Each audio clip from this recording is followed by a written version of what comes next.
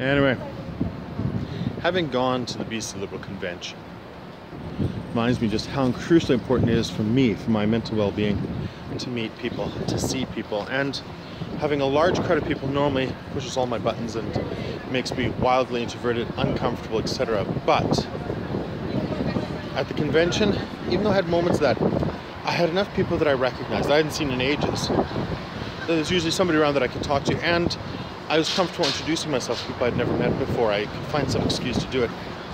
And most importantly, people were coming up to me without even realizing who it was until they walked up to me and saying, "Hey, how are you doing? How are things going for you?"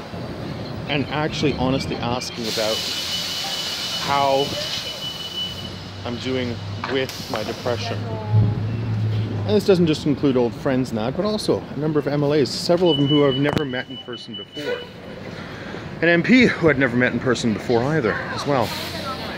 And this makes me feel a lot less alone. That's good. And the other part of it was the number of people ended up telling me how much value they put in my thoughts, my views, my approach, even when they disagreed with me. Even people who fundamentally disagree with me on a number of issues, the value they put in my views. And in person telling me this, volunteering this without me having to ask for it, is very, very good for me. And it's the sort of thing that, I mean, we're not supposed to want validation, we're not supposed to, but turns out I need it, and it helps.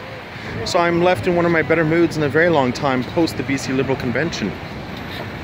That alone, for me, is more than enough reason to have joined the BC Liberals. Being valued is something I do need, and they value me. Anyway, catch you later.